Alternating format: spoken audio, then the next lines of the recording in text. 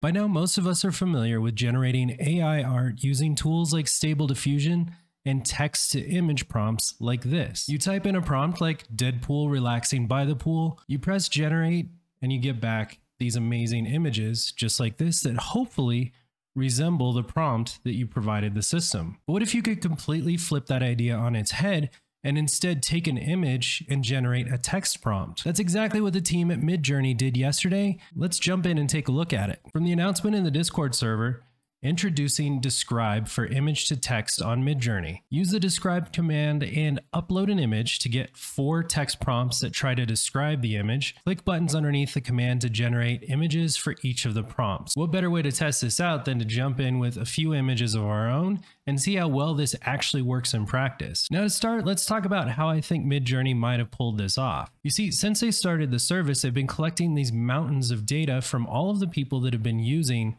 the text prompts. So in this case, I have material design logo of a head with gears for an artificial intelligence company. And they spit back 4 images, and I think this is the really important part, because if none of these images closely match the prompt and what I had expected from the results, I would come down here and I would press regenerate, or I would go back and I would supply a slightly different prompt. But on the other hand, if one of these did closely match what I was expecting from the prompt, let's say number 3, you're going to go ahead and click upscale number 3. That's going to come back with the image, and there are a couple things that can happen here. Either you're going to download the image, or you might even favorite it. Clicking the favorite button would provide a very strong signal back to Midjourney that this text prompt closely matches this image. Now then, over time, with enough of this data, instead of doing text to image, you can flip that in the data set and train a model that's actually able to take images and generate the text prompts that are associated with them, because it has so much reinforcement data saying that these images are closely related to these text prompts. It's a pretty brilliant approach, and I'm guessing that's what they're doing on the back end, although I have no way of knowing that, obviously. So in order to test this feature out, we're going to go over to a site called Prompt Hero. PromptHero.com. What they have is a whole bunch of images that have been created with various tools related to diffusion and stable diffusion, and they have the text prompts associated with them. So we can open up one of these images, like this one of this brisket stew, and you can see the original prompt that was used to generate this. Brisket stew is a hearty dish made with beef brisket. The brisket is a cut of meat from the chest of a cow. This is a really odd prompt. They actually sort of just described what beef brisket stew is, and it was able to generate an image. So what we can do is we can save this image, and we'll see if Midjourney is able to come up with something similar given the output. I'm going to go through and select a handful of other images. I want generally different things. I want pictures of people, I want pictures of objects, things that I think it'll have an easy time figuring out and possibly a difficult time figuring out, so that we have a good mixture of results to check from. Now all we have to do once we've got the Midjourney bot fired up is press /describe, and then it takes an image as an input, which we can upload from our computer. And why not go ahead and start with that beef stew? And once the image is uploaded, you just hit return, and then this is going to generate several text prompts that hopefully describe the image in detail. Okay, so here are the 4 text prompt descriptions that it came back with. Number 1 is a bowl of beef soup with carrots and potatoes in the style of dark teal and dark amber, ink washed, Jewish culture themes, cut ripped, soft edges, dark brown and light amber, and then agfa clack, which I'm not exactly sure what that means. Number 2, 3, and 4, these are all very similar.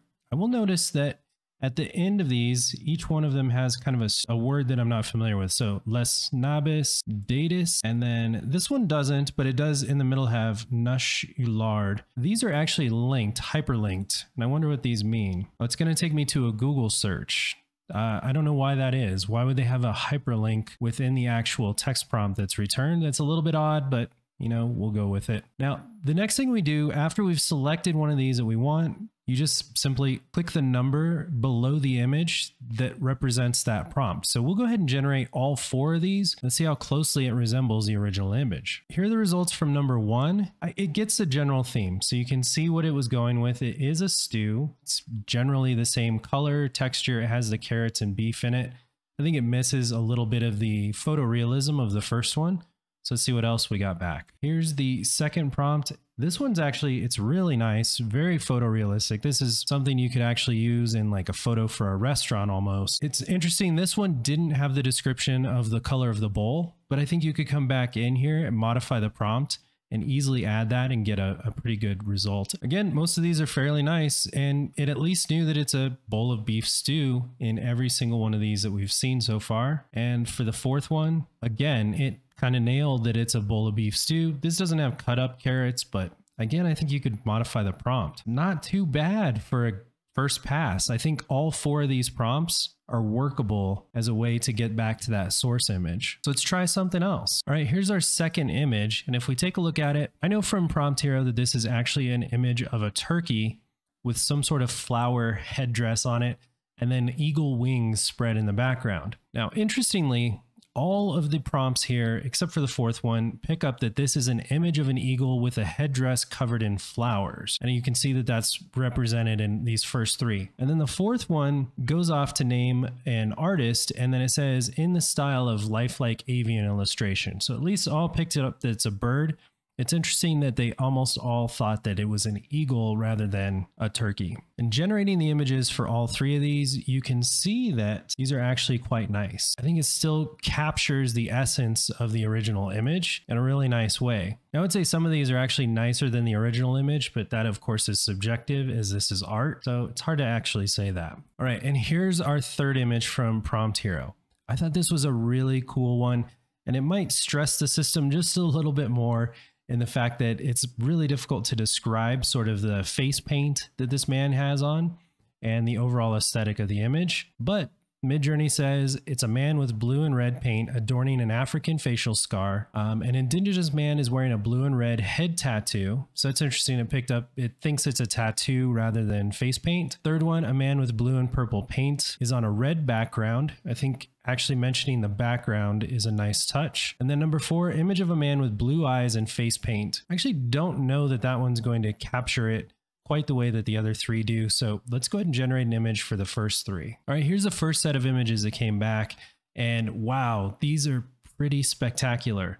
You can see all the dramatic lighting effects. They're very photorealistic, and it really captured the essence of that red and blue face paint. Now, interestingly enough, if you look at this last one, it almost has a Spider-Man-esque vibe to it.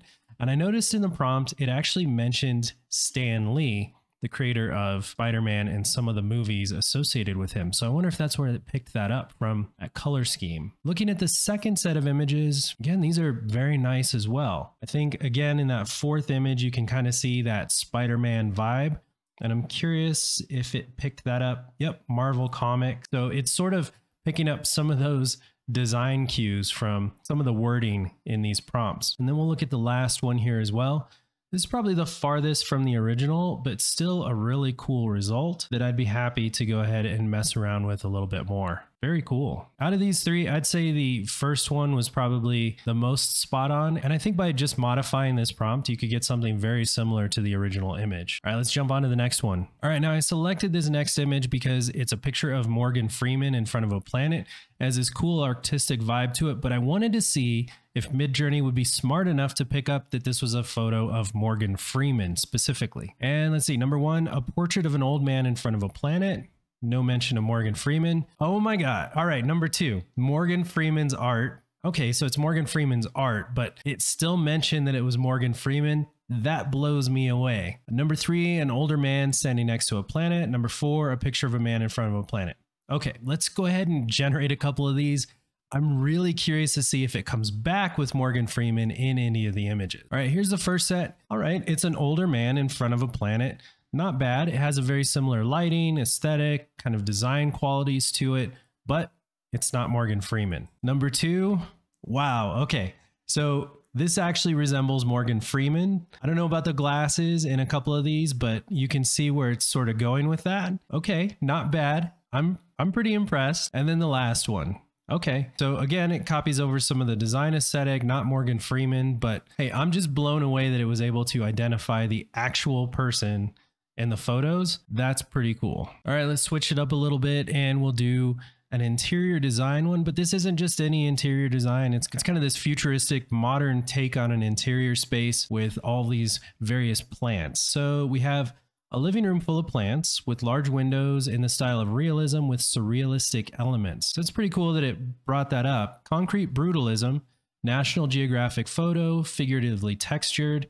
So some of these are pretty good. All right, let's see what it comes back with when we run these prompts through and generate the images. All right, let's take a look. Wow. It sort of nailed the interior here, that it's these high ceilings and this concrete interior, some of the surrealistic aspects of it. I'd say this is pretty darn good. Let's look at the next one. This, I can definitely see some of the elements. I don't think it's quite as close to the first one. This is sort of a post-apocalyptic overgrown situation of some brutalist interior, but still pretty cool. And then we'll see the last one. Similarly, this has more of an overgrown aesthetic to it than the original image did. But I'd say based on this first prompt is actually pretty close. It has a lot of the same design elements and greenery while still keeping some of the color palette and the overall look. Really, really cool. For this next image, I chose something a little bit more abstract. It's this image of this crystal with this kind of prismatic color scheme to it. And it says a stylized white crystal with colored crystals are shown in the style of graphic designer poster art. A colorful crystal artwork of a multicolored sculpture, infinity, in the style of crystalline geological forms.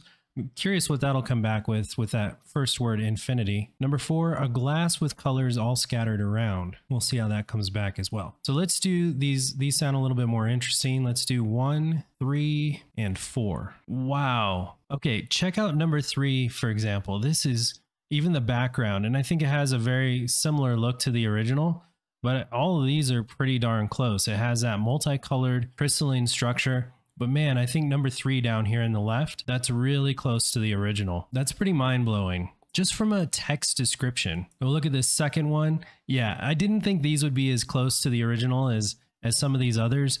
This one has this sort of, it almost looks like a world or a globe that's exploding. It's a really cool image, don't get me wrong. I just don't think it closely follows the original aesthetic. And same with this one. This one's just sort of colored pieces of glass scattered around. Really cool image again, but just not what we were looking for. That first one though, look at that. I mean, that's pretty spot on. All right, I chose this one because it's really abstract.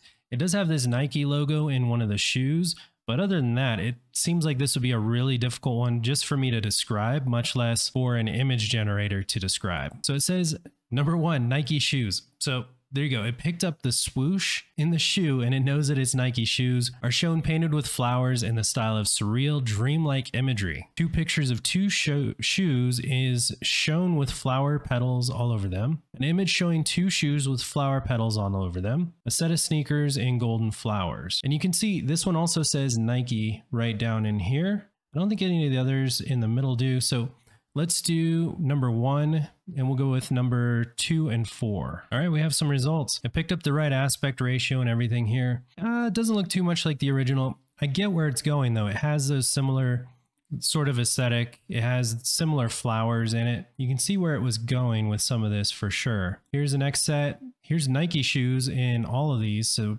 that's pretty spot on there. And again, it looks like it has similar design aesthetic as the original as well. Let's check out this last one. This one's a little bit more colorful than the original. So I knew this would be a really difficult image to sort of pick up, but I think it didn't do a bad bit there. It did pick up on the flowers that are in the image, and some of these picked up that they were a pair of Nike shoes as well. Tip of the hat to the team over at Midjourney. Not only is Midjourney V5 really impressive in the world of diffusion and AI image generation, but they're also a small team. There's just 11 people working at the entire organization.